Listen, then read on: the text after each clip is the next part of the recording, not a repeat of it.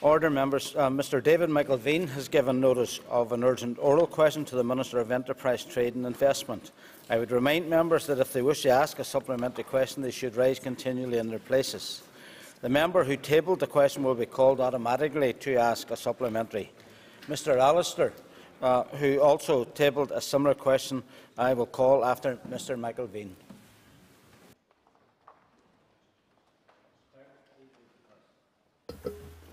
To ask the Minister of Enterprise, Trade and Investment what plans her department has to support workers affected by the proposed closure of the JTI Gallaher factory.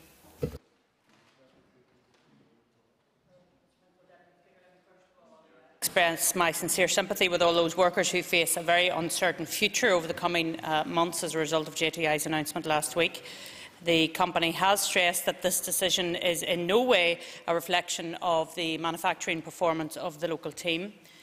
In the meantime, Invest Northern Ireland continues to work closely with the company and with the Department for Employment and Learning to ensure that those employees who may be impacted by the outcome of the consultation are offered good quality advice, help and support at the most appropriate time. Mr McIlveen for supplement. Thank you, Mr Principal Deputy Speaker, and I do appreciate the opportunity to have asked this question today, and I thank the Minister for her response. Minister, despite being cheerleaders for the Tobacco Products Directive in the European Parliament, Sinn Féin locally appear to be absolving all responsibility for the proposed closure of this factory. I wonder, in discussions that you have had with the management of JTI since this announcement, have they given you any indication as to exactly what their reasoning behind this proposed closure is? Well, I haven't had the opportunity to speak to senior management as yet, as I indicated to the House earlier on. Stephen Farry and myself hope to be engaged at the Ballymena plant later this year. The management have said that they have various processes that they need to go through, and therefore they don't want to break protocol. I have had the opportunity, as indeed other executive ministers have, to speak to the senior trade union people since the announcement, but of course I have spoken to management before the announcement, and they have indicated two very important areas. First of all, the growth in illegal trade, which has led to a significant contraction in the tobacco market in a number of key countries, most notably in Western Europe. And secondly, he is right to mention the European Union Tobacco Products Directive, which bans the manufacture of all cigarette packs containing fewer than 20 cigarettes and all hand-rolling tobacco pouches of less than 30 grams from May 2016. And the reason for that is because 40% of the plant and machinery at Lisnafillin is concerned with small packages, and therefore they cannot deal with these larger packages that have been imposed. The sizes have been imposed from Europe, and the company has regrettably taken the decision to move their production to either Poland or Romania. Now, members will say, and indeed people outside of this House have said, well, Poland and Romania, they're in Europe as well. Well, those factories are already equipped with the machinery to be able to deal with those larger sizes, and therefore they do not have to put in the capital investment that would have been needed at Lisnafillin, and so they've decided to move ahead. I call Mr Jim Allister.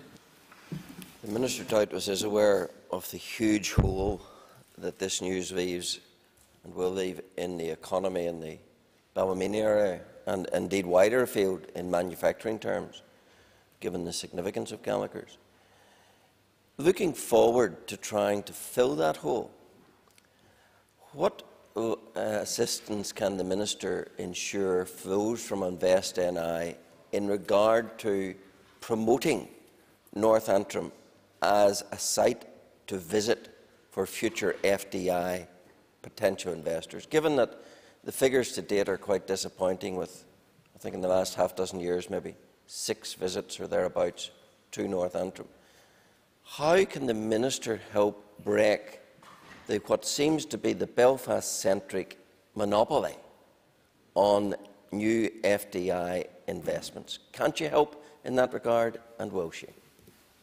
Of course, the member is aware that I recently was on a Middle Eastern trade delegation with companies from Northern Ireland, one of whom were from North Antrim, Wrightbus. And Wrightbus have great plans in respect of manufacturing for Ballymena. We will continue to support them in that regard, and that includes going to areas where the member may not feel we should go to, but I make no apologies for going to Saudi Arabia and places like that to try and secure new plans and new programmes for Wrightbus. He mentions our relationship with North Antrim and with Ballymena. There have been significant announcements in North Antrim, not just Wrightbus, but also Moy Park, which of course, although the announcement was made in Dungannon, has an impact in Upper Bann and indeed in Ballymena as well. So there are announcements being made outside of Belfast. I didn't think that the member would join the Sinn Féin chorus for positive discrimination against Belfast, but there we are. We live and learn every day. And a call, Mr. Paul Frew. Thank you, Mr. Deputy Principal Speaker. Can I ask the Minister, will she make it a priority, her first objective, to try and persuade the company, JTI, to retain some of those jobs within the site? We do know that we have a very modern, up-to-date cigar factory, and we also have a fully refurbished research and development depot there that was researching tobacco for all over the world and all the plants all over the world. Will the Minister give this House a reassurance that she will try everything she can to retain some jobs, and also then to support the subcontractors that have a massive pull within the site itself?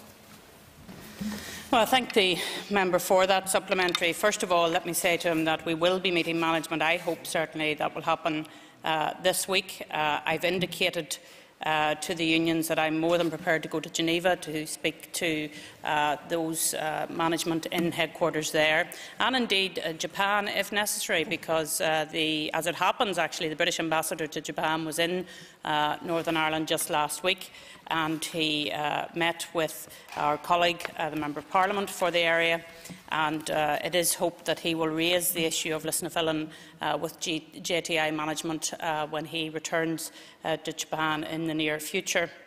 So absolutely, during the consultation period, and there is a little time, we will be meeting with senior management here, but I think it's important to also go to Geneva as well and to speak to management there as well.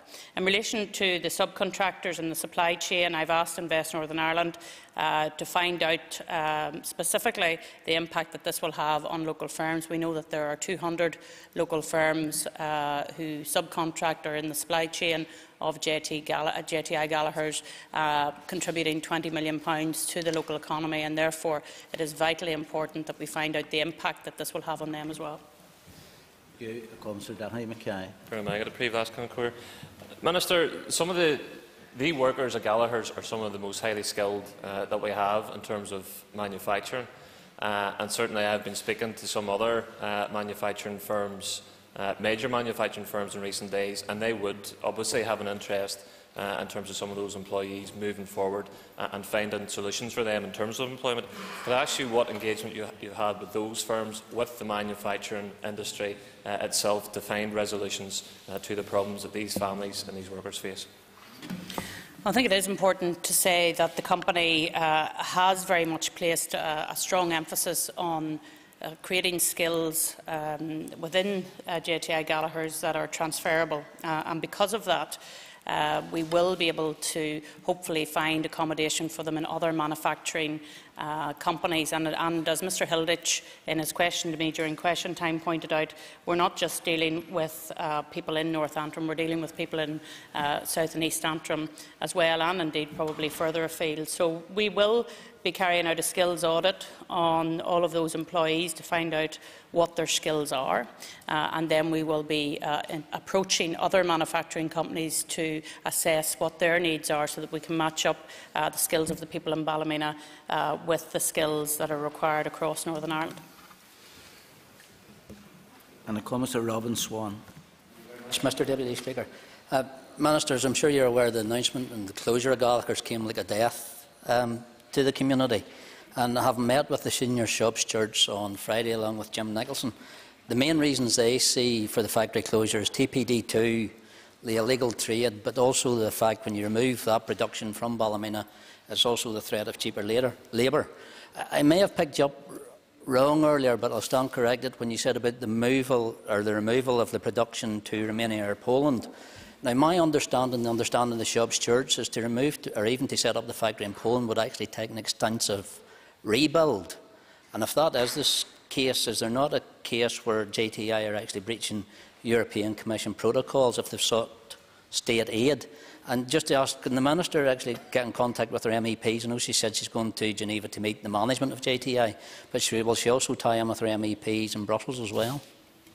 Well, I will certainly tie in with any MEP that is prepared to work for the good of the Gallaher staff in Ballymena and elsewhere. Certainly, some of our MEPs, one in particular, has not been helpful for the future of those Gallaher staff, and I think she should join the dots and realise that what she has engaged in has cost those jobs. In terms of the Poland factory, as I understood it, that factory has the appropriate machinery to actually put forward the 40-gram and 30-gram packages that are required under the European directive as it currently stands. If I'm wrong, I stand corrected, but that was certainly the briefing I was given from the senior shop steward when he came to see us on Thursday, and certainly that was the message I was getting from the MP for the area as well. However, as I say, we are going to meet the management hopefully before the end of this week, Stephen Farry and myself, and then we'll get complete clarity in relation to those issues. Mr. Sammy Wilson. Mr. Speaker. When Caterpillar closed in Larne, reduced its workforce in Larne, the Minister gave an undertaking at that stage to work with the company to look at their worldwide operations and find out if there were things which could be moved to Northern Ireland. And thankfully, employment levels are now back at the pre-reduction levels. Has she had any discussions with JTI to see what operations they have worldwide, using first of all the facilities and secondly the skills of the workforce that could be moved to Northern Ireland to at least create some additional employment rather than have the whole place closed? Well, yes, and again, those are the sorts of things we'll be talking to the management about when we have that meeting later on this week, and certainly when we go to Geneva as well. But it was a good model, actually, to go to the parent company and to look to see was there anything else we could do in Northern Ireland for the company, and whether that's shared services, back offices, for example, which we were able to do with Caterpillar when they moved to a facility in West Belfast. I think that's something that we want to explore, and certainly I know that of those staff that are in Lisnafillin, there are a number of them engaged in research and development. Is there any reason why that couldn't continue, for example? So we will want to have all of those discussions, and I look forward to those discussions happening towards the end of this week and then further into the next months. Thank you. Mr. Phil Flanagan. I'm disappointed at the stance the Minister and some in her party have taken to peddle company propaganda and to completely ignore the facts that everybody acknowledges exist. By focusing on the two issues of illegal trade, by solely focusing on the issue of illegal trade and an EU directive and completely ignoring the high cost of energy and other production costs that exist here. Does the Minister not accept that there are a number of global companies that are reviewing their position here because of those high energy and production costs? And can she outline to the House what steps she has taken to reduce those costs to try and retain maximum employment here in terms of reducing globalisation transfers out of this? Please. Well, yes, the facts are always very important in any thing that we come to this House to discuss, and therefore I do want to tell the member that the issue of energy has not come up in any discussions which I have had with this particular company. I accept that there are other companies that have particular issues in relation to energy, and I am working proactively with those companies to give them an answer. But it ill behoves the member to raise issue about companies and their costs when the member does all in his power to cause difficulties in relation to energy policy in this House. And then he can't join the dots to know that there are continuing difficulties. Because if we're going to help business with their energy costs, somebody has to pay for it. Somebody has to pay for it. And I know that's a problem for Sinn Féin because, like every good socialist, somebody else pays the bill. But somebody has to pay for anything that happens in relation to energy, and that is true. And if the members across the way, in particular the lady that continues, the member that continues to tut in the corner. Somebody has to pay, and that's the difficulty that Sinn Féin has with every single policy initiative they bring forward. I call Mr. Alban McGuinness. Thank you, Principal Deputy Speaker, and I thank the Minister for her answers, very useful answers. But surely it's futile to argue whether it's cheap labour, whether it's the illegal tobacco trade, or whether it's the European directive. The fact is, there's a tragedy for those 900-odd workers who are going to be made redundant. The Minister has about 18 months to 2 years before the final rundown of the premise at Lisnafillan. Has the Minister any plans to put in place an intensive and extensive programme for both redeployment and retraining of the workers who are presently employed? I don't necessarily agree with the member that it's futile to look at the decision as to why JTI Gallahers have taken the decision to go into 90-day consultation, because it's only by looking at the reasons behind their decision that you can try and deal with what's in front of us. Because if there are some reasons there that we can try and deal with, then we may be able to keep some of these employees here in Northern Ireland. So therefore, it is important to look at the reasons behind why they've taken this decision, and that's what I want to explore with them.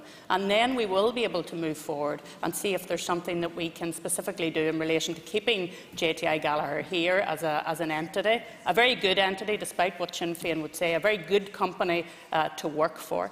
And to see if we can keep that company here, and if not, what is it we can do to help and support those workers in JTI Gallahers who have, yes, a period of time. There are many other companies throughout Northern Ireland who announced that they were closing on the Friday and people didn't have a job on a Monday. These people have at least got some time to try and find new opportunities, and we will do all we can to assist them. Thank you. And I call Ms. Anna Lowe. Deputy Principal Speaker, and just to follow on from Mr McGuinness' question and the Minister's answer, has she any plans to work with my party colleague, the Minister for Employment and Learning, to see how we can help people reskill or upskill in order for them to seek employment, between now and the closure in 2017? Well, I don't know if the member's been in for all of my answers, but I have been referencing the Employment and Learning Minister throughout my answers, where I said that he and I had been asked by the Executive to go to Lisnafillan to engage with management and union and staff, and we will do that. And therefore, yes, I do have plans to work with the Employment and Learning Minister.